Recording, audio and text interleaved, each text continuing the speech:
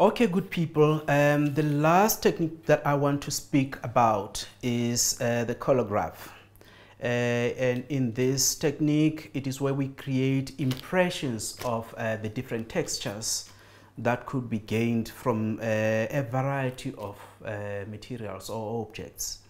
And in front of me here, I have such examples that you could possibly play with in creating interesting collographs, that is impressions of the textures of these materials and objects.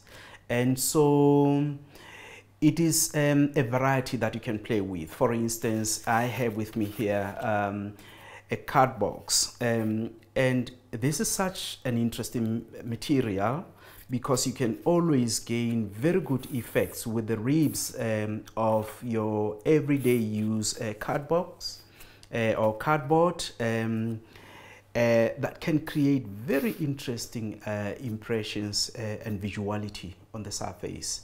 Now, foil as well, it's a material that you can, crinkle, crunch, and create those interesting folds of their own quality.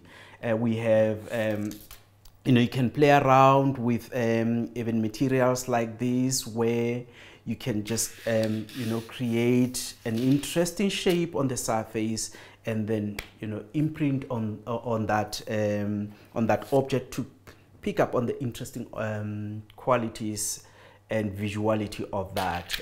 So is bubble wrap, a very versatile medium in art making that we play with. Children enjoy this. So this is such a lovely medium to work with because, it also has its own quality, and the organicness of bubble wrap is different from the organicness or maybe from the structural, sensibility of cardbox. And so it's string that you can also just create an interesting mesh patterns with. But everyday use objects, good people, we can explore this and use this to encourage even children to play around with. Now, what we are now going to do is to move on to show how this can be used, or this technique goes about.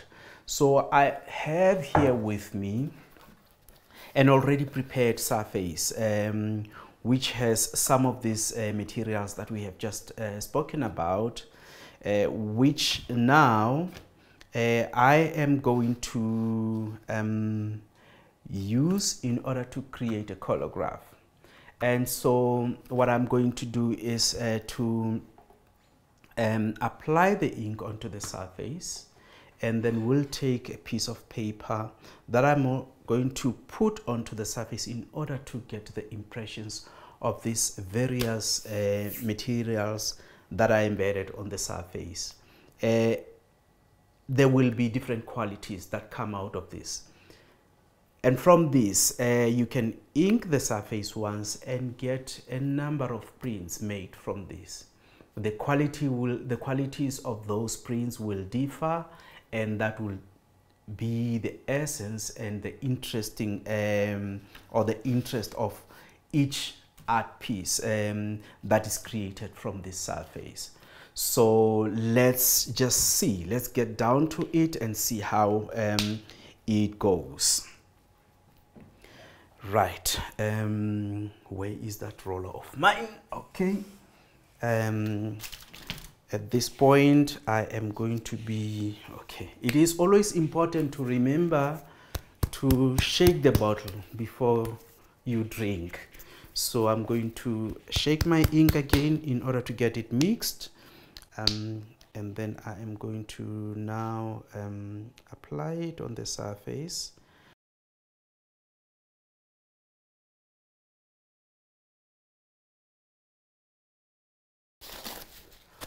All right, printmaking is quite a messy technique, good people. So always make sure that you are aware of the cleanliness of your hands.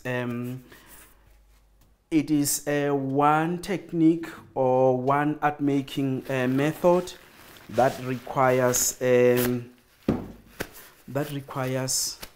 you as an artist to be as meticulous as possible, including the cleanliness, because yeah. Now I have my surface inked, and what I'm going to do is to try and get an impression of the textures and the qualities that we have from this surface. So I'm going to place the paper on the surface. Ordinarily, I would use a roller in order to press hard on the paper to try and get as best qualities and imprints of what is underneath as possible, or what is on the surface as possible. Now, you do not necessarily have to have a roller in order to be able to do these techniques or art making techniques. What I'm going to do is to improvise here. I have this flat surface that I'm going to press hard on my paper in order to try and pick up as much as I can. You can even go to the extent of helping yourself to, you know, exert the different amount of pressure in any possible way. So yes, there we are. Let's see how our artwork looks like. Voila, there we go. Lovely imprint there, and we can see we have gotten as much as we can. You're getting the imprints of the materials themselves and the qualities that they come with, which is quite nice. It's something that you wanna play with. You enjoy getting that. So yes, enjoy making art with people.